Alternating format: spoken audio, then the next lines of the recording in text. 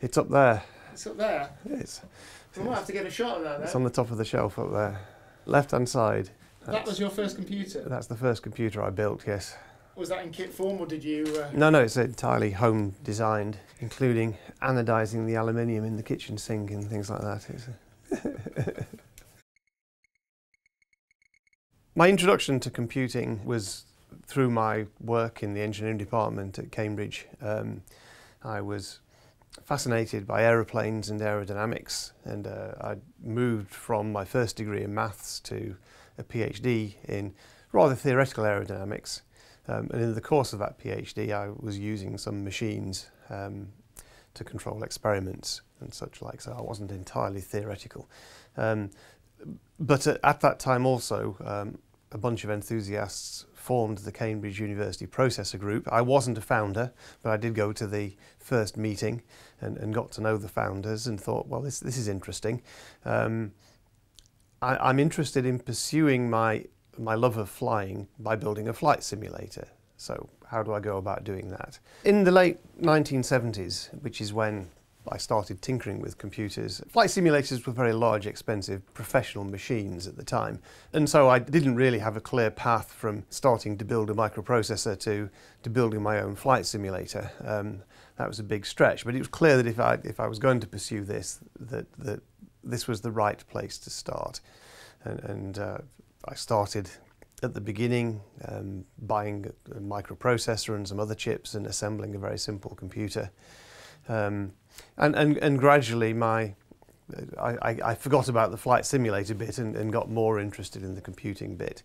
Of course, the flight simulator interest came full circle when I discovered Aviator on the BBC Micro several years later. I mean, that was a spectacular flight simulator, considering the capabilities of the resources it had on the BBC Micro. So that kind of completed the circle for me, but in the meantime I'd taken the tangent into computing and stayed permanently on it. Hobbyist computer clubs were definitely becoming popular in the West Coast in California, and just beginning to start in the UK, but we were following behind the Americans at that point. But it was very much a similar theme. Probably being a student group, it was a similar theme with far smaller resources.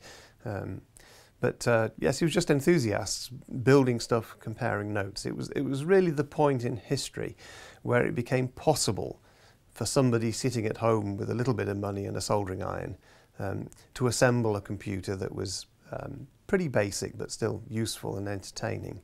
And the machines I was using in my PhD were things like the computer automation LSI-4, and they were not enormously more powerful than the sort of things you could build for, £100 at home. People picked up the techniques for building computers from clubs, talking to other people who were ahead of them, but also I think pretty much from magazines. There were a number of magazines around at the time with titles such as Wireless World, which is a long-standing one. Electronics Today International, I remember, was one of my favourites. Practical Electronics, maybe that was American, I'm not quite sure. But these magazines not only had articles on how you could go about building stuff, but of course they also had adverts from the shops that would sell you stuff. I remember being very nervous buying the parts for my first machine. I bought the parts mail order from California, and that meant using a credit card over the telephone internationally, and as a student I'd never done that before. Well, it worked out fine. The chips arrived. They took 2 or 3 weeks to arrive through the post, but that's how we found the components. The chips were made by the big names of the time, Texas Instruments, Motorola was around then. The microprocessor I used was designed and manufactured by Signetics, who I think even then were owned by Philips. We picked up ideas from the meetings of the processor group, but then basically we went off and bought bits and tried to assemble them. The processor group also had meetings in each other's houses, and I remember a group of people meeting in my house in Cambridge, which was 7 St John's Road at the time, and somebody called Roger Wilson that I got to know a little bit through the processor group, poking around in my machine and finding a bug in the memory. That was the first time Roger found a bug in my hardware. It was definitely not the last time. At the time we started building machines, memory chips were available, so they were very small. I think my first machine used 1 kilobit static RAMs, so 1,000 bits of memory on a chip. But the whole machine was integrated circuits, so we were not dealing very much with transistors at all. I remember I did have to deal with transistors because I built a card for programming EPROMs. And EPROMs required at that time -5, +5 and +12 volts, and you had to switch a programming pin at quite a high voltage. So that particular circuit board has quite a few discrete transistors on. But I wasn't an electronics engineer. I didn't get on very well with transistors. I preferred the chips. Even in the analog domain, my introduction to electronics was in the analog domain using 741 op-amps. To build sound systems, I built 8-track sound mixers and so on. I could understand chips. I did a lot of my own soldering, yes, and the computer stuff was all built with VeriWire, which was a fairly standard technology at the time. It involved soldering, but you had a wiring pen and a standard printed circuit board that was a generic, and you put the sockets in, and then with this wiring pin you would basically wrap it round one of the socket legs, take it round a few combs, and then wrap it round the other end. This was very fine wire with, I think, some kind of polyurethane insulation, I think. And when you soldered it, the insulation melted. But where the wire was not soldered, it was insulated, so you could run lots of wires down these combs and they wouldn't short circuit. I learned sometime later that the fumes given off by soldering this wire were not very pleasant, but you didn't learn at the time. This was not advertised at the time. No, I'm sure. What I recall, and this is a long time ago, and I'm not known for my memory. If you talk to Sophie Wilson, her memory of this era is much better than mine. But I seem to recall I was in my office at the engineering department and the phone rang. There was no email then. And it was Herman. And Herman said he'd like to come and talk to me. And I think he came to my office in the engineering department, sat down there and said that he and Chris Curry were thinking of starting a company and they were looking for a few people to help them on the technical side. They'd obviously looked at the processor group because that was the area they were looking at. Was I interested? And I'm fairly sure my reply was along the lines of, well, this is a fairly recently acquired hobby as far as I'm concerned. I can't claim any expertise, but you know, if you think I can help, then I'm happy to have a go. That's where it started.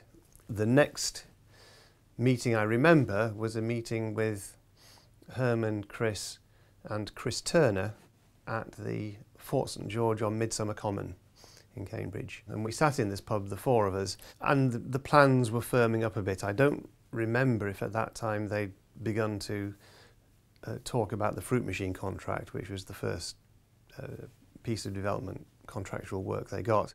The fruit machine contract was about converting fruit machines from electromechanical, which is how they all worked up to that point, to microprocessor controlled, which was the way it was all going and has stayed ever since. So we were taking a fruit machine, which is a one-arm bandit, a thing you never put money into, but I'm very averse to all forms of gambling, and I understand why the state has to license and tax it. I still don't understand why they sponsor it through national lotteries. I think this is a very bad idea, but that's just my principles, which slightly clash with working on the fruit machine project. I wasn't entirely comfortable, but it was a technical challenge and that seemed to override my principles at the time. Yes, so we basically took the old electromechanical controller out and then replaced it with a formidably complicated microprocessor control system which involved two National Semiconductor SCMP microprocessors running in parallel. Getting that to work and passing some of the robustness tests was quite instructive. So as soon as we said we had a working system, the first thing they wanted us to do was plug it into a main socket with one of those block adapters, plug a small arc welding kit into the other socket, and then weld metal while using the fruit machine to see how... This was what passed as EMC testing in those days, I think. And the other problem they knew about was that there were some electronic fruit machines already out on the market, and users had discovered that they were very prone to paying out if you used an electronic cigarette lighter close to the cache socket. The electronic cigarette lighters were just a great source of interference. It just injects a jolt, and if you did this enough times, it would throw cash at you. One thing that Roger did very early on was built an FM radio receiver which detected anybody trying to do this and immediately made sure whatever the machine did, it didn't pay out. Basically, it shut down and reset and started again at any sign of this. I was mostly involved in developing the software for this parallel system. Chris Turner did most of the hardware, as I recall, and Roger developed this FM detector for electronic cigarette lighters. I should say that my day job was still in the university. I was a PhD student and then research fellow through till 1981. I only joined the staff in October 81. So I don't really know what happened to the fruit machine business once we got something working. I don't know if it led to a longer contract. What I do recall is that concurrent with that, Chris was setting up Science of Cambridge with Clive Sinclair, and they'd decided to try and sell this MK14, a sort of small microprocessor PCB with a hexadecimal keypad and 7-segment display. And I know they got the first circuit for this, and I veriwired a prototype of that in my front room. Discovered that in copying the mass-programmed ROM into the two fusible link ROMs that were on the MK14, they managed to copy it wrong. So I did a little bit of debugging of that. So I had an early hand in the MK14 work. But Roger looked at the MK14 and did the classic thing of saying, I can do better than that. And he went home at Easter, came back after Easter with a design for a machine with, again, a hexadecimal keypad and a 7-segment display, this time based on a 6502. The MK14 used the SCMP that we'd used in the fruit machine. The 6502 is a nicer processor to program. The SCMP had a number of curious features. And the circuit was simpler. It was generally more elegant and more powerful. The uses you could put this to were pretty basic. I mean, you could, in a lab, use it to control. You could write software that would wiggle the I/O pins to control something. You could write little programs to do simple computations on the display and so on. If you believe the BBC... Slave, initiate the backup system. I'm very sorry about this, but that was the backup system. With Blake 7, you can control a 22nd century interstellar spaceship with an Acorn System 1. So it was really an instrument for learning about microprocessors. It found quite a lot of interest in hobbyists, and I think some university departments also used it for teaching students. The sales, I don't know the sales numbers, but I'm guessing that they were in the thousands, maybe 10, 20,000, I'm not sure. They required people who were prepared to do quite a lot of work to get into them and to use them to do things. And I think they were sold as kits. So they were restricted to the market of people who knew which end to pick up a soldering iron. Did they ever cross into your day job? Would you ever take one into the lab? Because obviously you've mentioned that you were working on things like aerodynamics and what have you. Were there things you could potentially use it for in your day job, or did you did your two worlds, were they separate? I never used a System 1 in my day job, but the System 1 was built on 2 Euro cards, and very soon after that was released, CPU Limited, under the marketing name Acorn, built larger systems which were based on card frames, and these cards were plugged into a rack, and then you could put a video card in there. You could put an interface to a conventional keyboard. You could basically grow it up to something bigger. Now, I didn't use that directly. My relationship with the embryonic Acorn was that I was building little cards myself, prototyping them, and then giving the design to Acorn, who then commercialised them. In particular, I designed an A to D converter. So I had a very similar system at home based in a card frame, which I built myself. And I did use that in my work. Up to those days, most people who wrote a PhD thesis would write it by hand on paper and give it to a secretary to type up, who would laboriously type it onto sheets of paper. But computers were just arriving. So I wanted to write my PhD thesis. I got to that point. So the first thing I did was I wrote a text editor for my machine at home, which I built myself, and then I wrote my thesis on that. And then I devised a way of conveying it across through a parallel cable to one of these computer automation LSI4s, and then we could take the information to an LSI4 with a daisy wheel printer attached.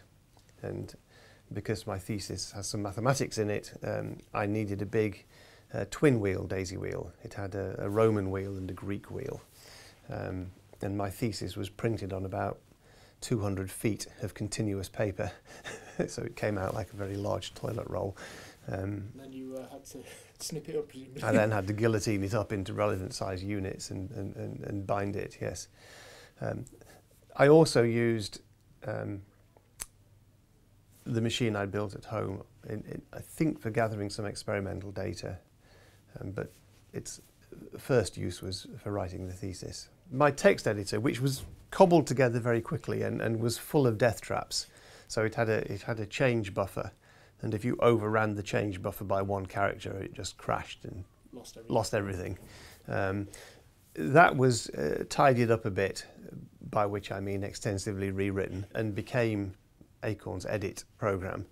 But as I say, there was far more work that went into transforming what I had written into the product than I'd put into the first prototype. The 16-bit microprocessors could not use the bandwidth that was available in the memory that people put in these machines. So you'd spent your money, you bought some bandwidth, and then you were coupling this to a processor that couldn't use that basic resource. And this just struck us as wrong.